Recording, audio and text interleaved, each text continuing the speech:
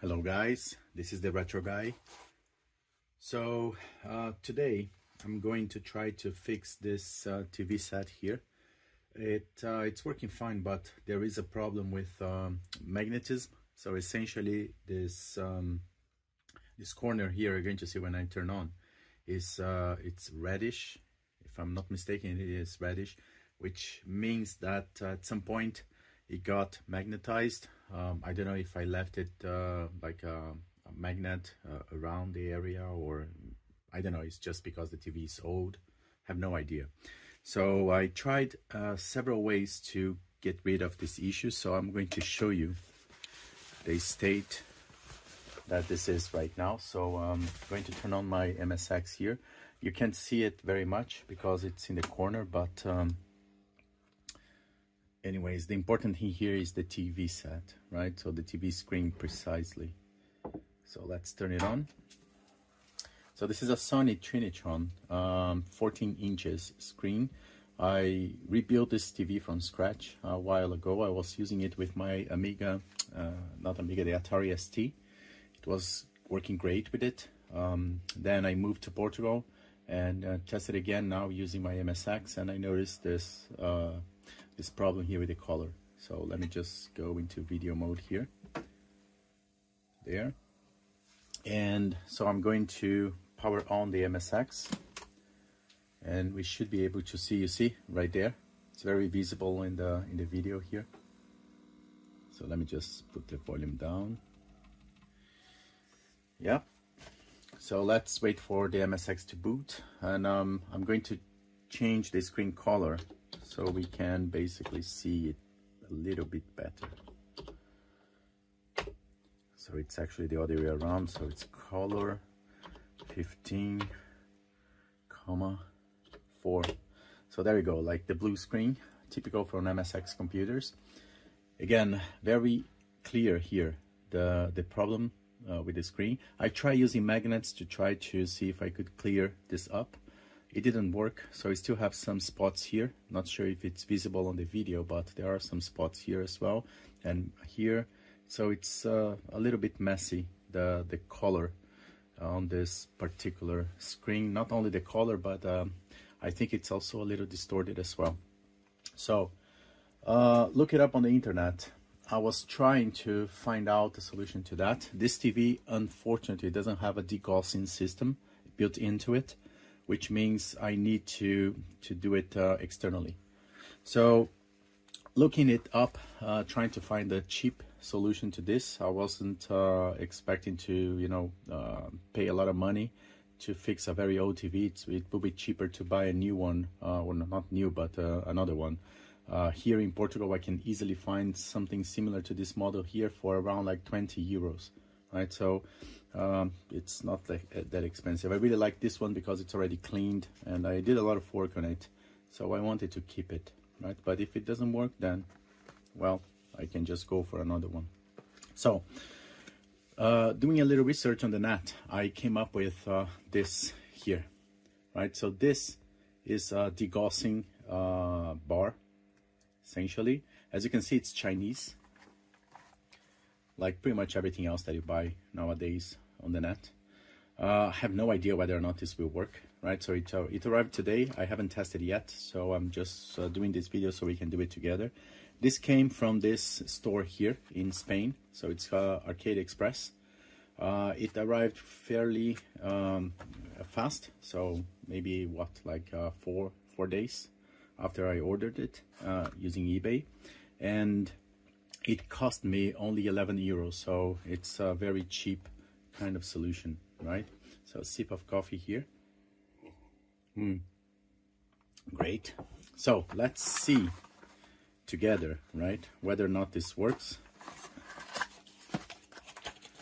So let's open this box. Let's do an unboxing here together. I don't think it's going to be a lot of stuff inside.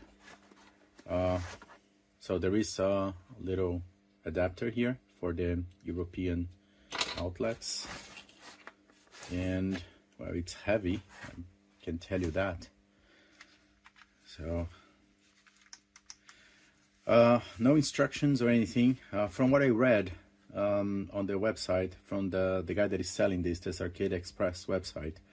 Essentially, they recommend that you don't leave this on for more than 10 seconds because it becomes quite hot. Not sure if it's a good thing or not, but you know, what the heck, let's just give it a shot and see.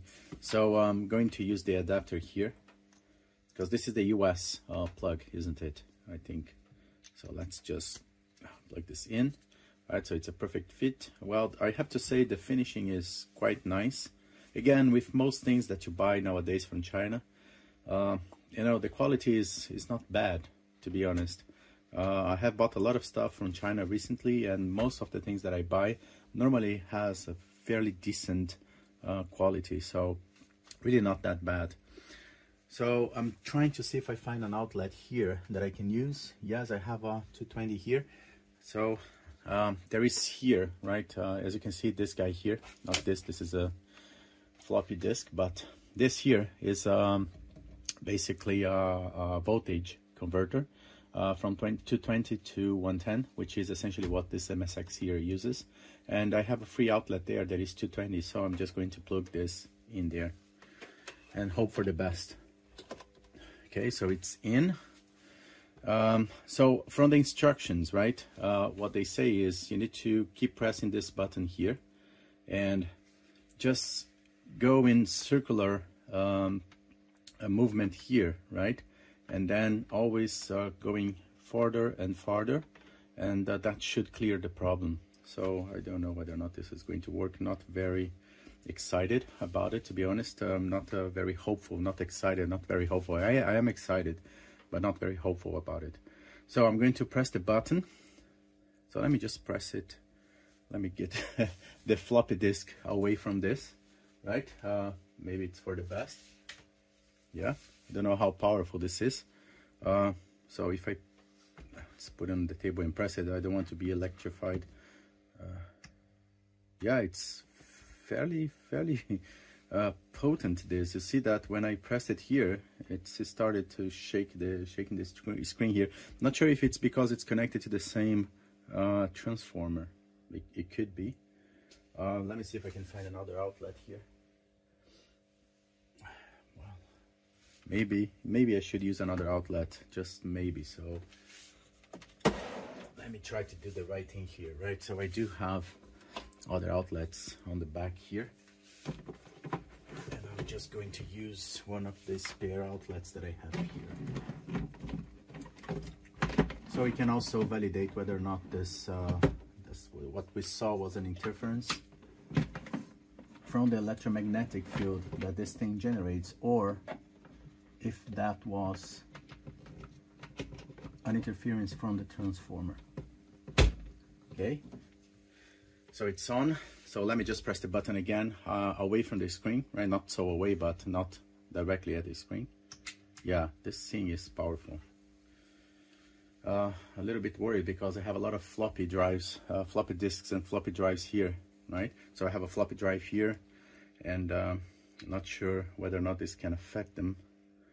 So I might just move my floppy disks away from this thing, just as a precaution, right? Well, actually right below here, damn, I have a lot of hard drives as well. So now I'm a little worried that maybe I should not be using this so close to other computers and stuff. Apparently the magnetic field that these things generate is huge, right? You can see that the TV got all messed up just by pressing the button here. It's not even like in line with the TV or anything. It's not far away, it's relatively close, of course, but still, yeah, I don't want to damage the computers here. So yeah, maybe what I would do is just move these computers that I have down here to a safe place. Yeah, so you guys are not seeing it, but let me see if I can just show you there.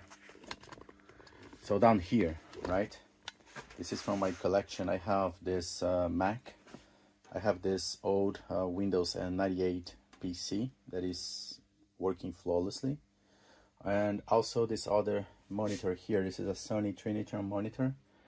This doesn't worry me too much, and then in here I have a whole bunch of software and floppy disks, as you guys can see. So it's very close by, right? So probably not the best of ideas to run this thing so close. So I'm going to have to move those. So this is basically the MSX that I'm using, right? So let me just adjust this thing here so you guys can see the screen, which is what really matters. Well, on the bright side, I'm a little more hopeful now that this thing could actually work. So let's just keep this shot for there. I'm going to be talking with you guys while I am moving those computers here. Okay, so the Mac is okay, so it's not going to fit here.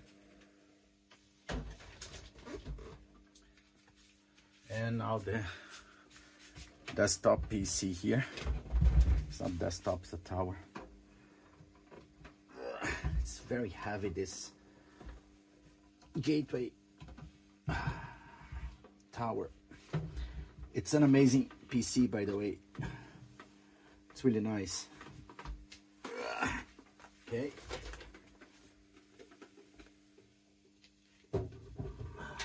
Okay, so that's it. I'm going to put some stuff in between here, maybe to create some protection. It's more psychological than anything else, but anyways,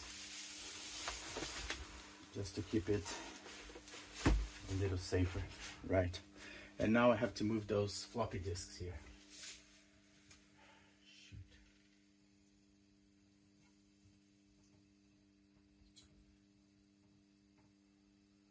Yeah, so this is not going to work because I have a whole bunch of those there. So it's going to be a lot of work, and wasn't prepared for that. To be honest, I wasn't prepared for this thing here to work at all. Like, I wasn't expecting this to be so strong and actually work. So yeah, I don't want to power this up again and risk, like, you know, wasting all those floppy disks that I have around here. And so what I'm going to do is I'm going to pause this video for now, and I'm going to see if I can do this in some other place, maybe. So I'm going to just move this TV to another place, do it without an actual image on it, because I'm not going to move the computer and everything else. If I do that with the computer close, also, like, I risk damaging the floppy disk reader, so I don't want to do that. Or floppy disk reader, floppy drive, right? Yeah, so I'm going to do that. I'm going to show you this thing working on the TV while it's away from everything else. Then we come back here and we see whether or not this worked, right? I'm very confident this might. Okay, so the TV now is on this bench that has nothing that can be affected by the electromagnetic field generated by this thing here, this degaussing bar, right? So what I'm going to do now is I'm just going to do the thing, and we're not going to be able to see anything because this TV doesn't produce any signal if there is nothing connected to it. I'm not going to connect anything to it just because for the sake of the equipment, right? So let's do this, and then we are going to run the test again, right? So starting pressing the button now, so no more than 10 seconds, right? So press, circular movements, and away, and done. That's it. So now I'm going to bring back the computer. It's going to mount it on this bench here. Should be easy enough. And then we test it and see whether or not it got. Okay, now the TV set is connected to the computer again, to the MSX. So let's power the MSX on and see whether or not that resolved our issue. Still have some discoloration here. It's much better than it was before, but still got some redness in there. But it looks so much better now. So let's do the color thing. 15,4. Yeah, definitely much better. See that here you have like a dark spot, right? I think it's visible on the video, and up here it's still like a little bit red. So I'm going to do it again from here. Let's hope it doesn't affect the floppy drive. Okay, so we can see the magic working, right? 1, 2, 3. Oops, maybe I should turn it on, power it on. I have to say this thing got really warm, to be honest. So that's why you shouldn't keep it on for more than 10 seconds, right? So close and go. That's really beautiful, isn't it? Okay. It's a bit better, but I still see like a spot here. Like there is a little spot. So let me try to turn it off and on again. This is the IT crowd way.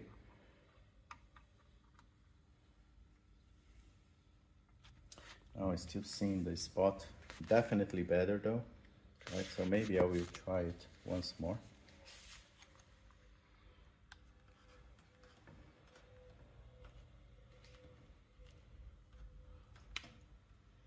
Yeah, I can't get rid of this spot here.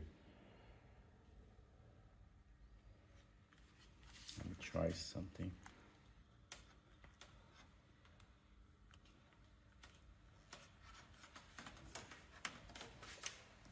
Well, that's it, it's gone. Yeah, apparently it's gone. Yeah, that seems to have fixed the issue now. So let's just try it again.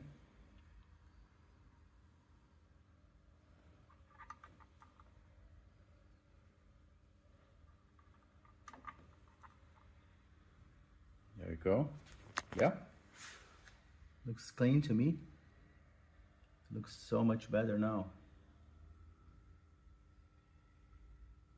Right, no spots or anything. Okay, that is a success to me. So yes, I'm going to be putting the information about this on the blog, right? So the link to the product, and so if there is anyone else interested, you guys can go and find one.